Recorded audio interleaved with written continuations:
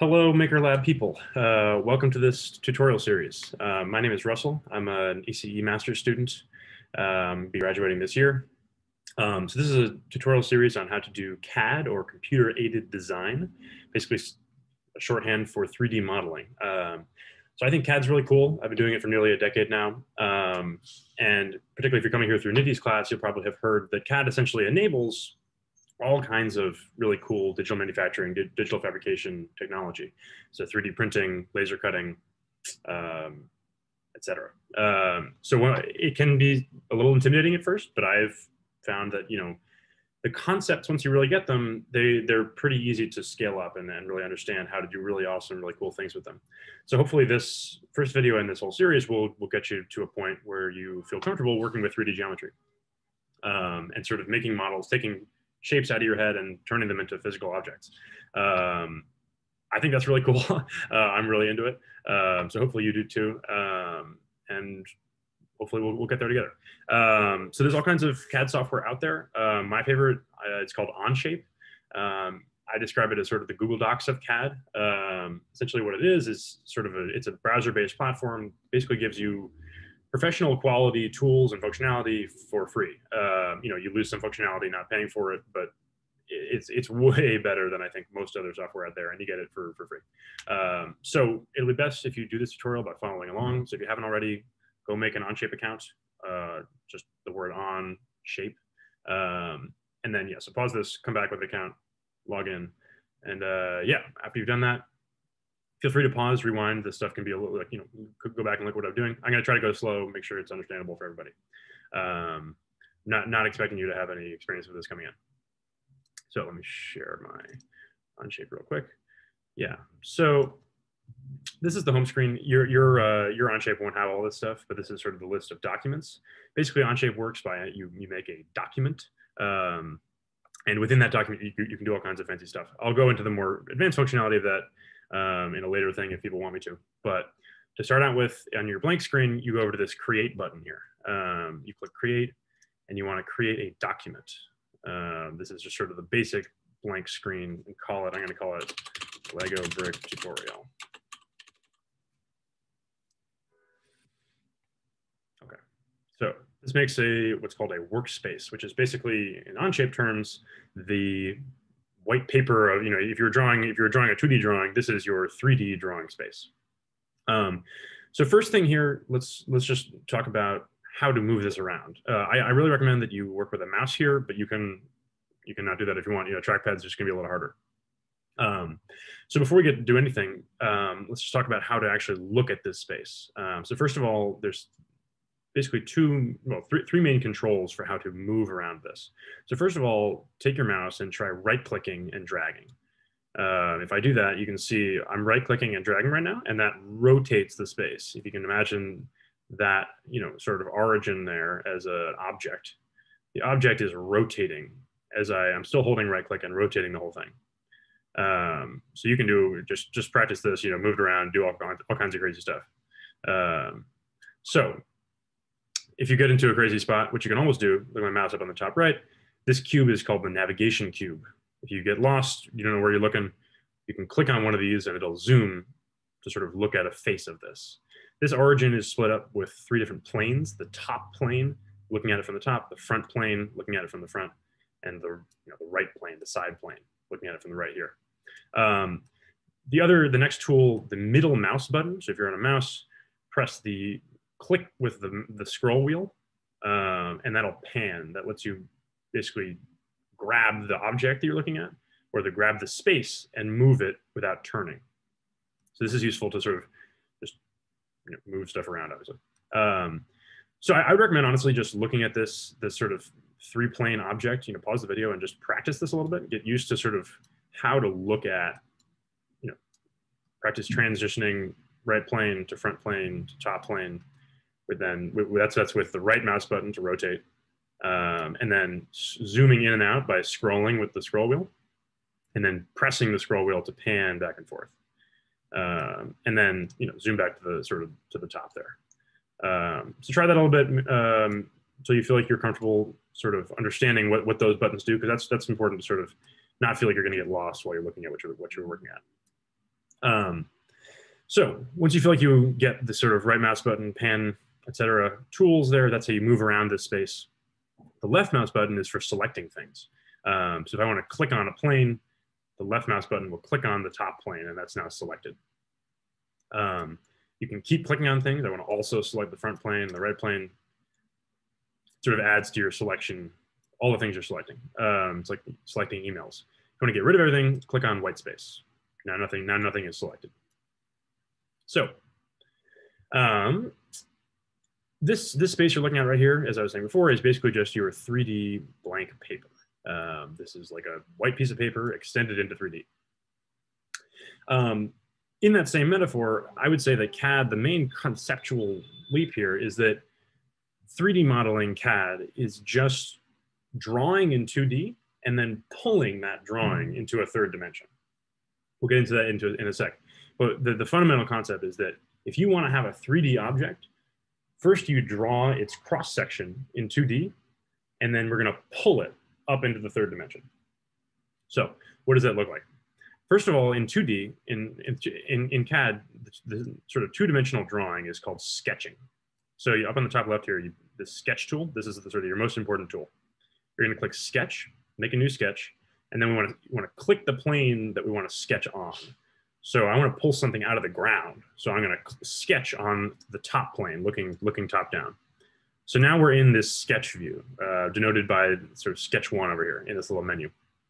So what I'm going to do is I'm going to click the navigation cube again, click on top, and zoom in on the origin here. Oh, one quick note. So, okay, sorry. So we're going to be working with a Lego brick today. And I just want to sort of, if we want to talk about drawing in 2D, what do we want to draw? So I've gone and I've pulled up the specifications for a Lego brick. This is sort of like what Lego will put out as, you know, its drawing of what a Lego brick means. And there's all kinds of numbers here. What do these numbers mean? We'll go into that in a sec. For instance, each of the nubs on top of a standard Lego brick, its diameter is 4.8. 4.8 what? That's not specified here, but I'm just going to tell you it's 4.8 millimeters. So your default in your document over here, let's go back to onshape, is probably not millimeters. So one thing we want to do, we want to just click on this menu button up here to this can make our lives easier. Menu button, workspace units, default unit, just change that from inch to millimeter. That's going to make working with this particular source drawing easier. So now that we're in millimeters, this drawing makes a little more sense. So if you can think about it, this is a top-down view of a Lego brick, sort of a very familiar shape, and this is the right side view of a Lego brick. Again, familiar shape. So what this is telling us, if we want to pull the Lego brick from the ground up, the ground being this bottom surface here, we want to pull the Lego brick out of the ground. What is the dimensions of this rectangle that we want to start pulling out of the ground? This drawing is telling us that the long side is 31.8 millimeters and the short side is 15.8 millimeters. So we want to be pulling a rectangle of that shape out of the ground. So back over to onshape. How do we make a rectangle that is 31.8 millimeters by 15.8 millimeters? So you're a little constrained in CAD. We're in our sketch menu here. Sorry, I actually accidentally exited it. So to get back into it, you double click there and you enter into the sketch. So when this menu is open, you're in the sketch. So this opens up the whole toolbar of sketch tools. You don't have to know what all these are yet, but I'll sort of start introducing them. What you want to do to draw a rectangle, click on this rectangle icon here. And you want to click on this center point. We call this the origin. Click once, and then click again. And then to finish the rectangle, click on sorry, hit escape. So this is a rectangle. We don't know what size this rectangle is, but this is now a rectangle in 2D space. Here I'm using the right mouse button again to move around. You can see that this is a flat rectangle in a 3D space. So we want this thing to be a very specific size because a Lego brick doesn't really make sense if it's not a very specific size. So in the sketch mode, what we want to do is dimension things, force things to be a certain dimension. So this is what we do here to make things a certain size. Click on this dimension tool. This basically gives us the ability to constrain objects to be a very specific size. So with the dimension tool, you click on one edge and you click on the opposing edge that you want to be a certain distance apart, click on both and then click elsewhere. And this will open up a menu that lets you type in, just type, I want this long edge to be 31.8 millimeters, and I should type in 31.8 and hit enter. So that automatically shrinks that to be 31.8 millimeters. And then we're still in the dimension tool, and we know we want the short side to be 15.8 millimeters. So again, click on a side, move the number, and click where we want the number to sit, and type in the number we want, 15.8, enter. So now this rectangle, remember we wanted it 15.8 by 31.8 is the size of this rectangle here. This is what we're pulling out of the ground. This is our first sketch. So to get out of the sketch, we click the green check mark. And then remember I said you want to pull this into 3D. So we click on the thing we want to pull. And then this tool over here up on the top left, this is your other main tool, extrude. Think of the extrude tool as the thing that you take a sketch and make it 3D with. So I usually think of it as pulling. You can also use it for pushing, but we'll get to that in a minute. So once you've got a 2D drawing, you extrude it, you pull it into 3D. Click on the extrude tool. This opens a new extrude. Basically, this is an operation acting on your 2D drawing. And so this is now moving, this is defaults to 25 millimeters. It's pulling it by 25 millimeters. So we just changed this number here. If you look at the drawing again, this vertical dimension is 9.6 millimeters. So we want to change this dimension, make it 9.6, enter, and that's now the right size for a Lego brick.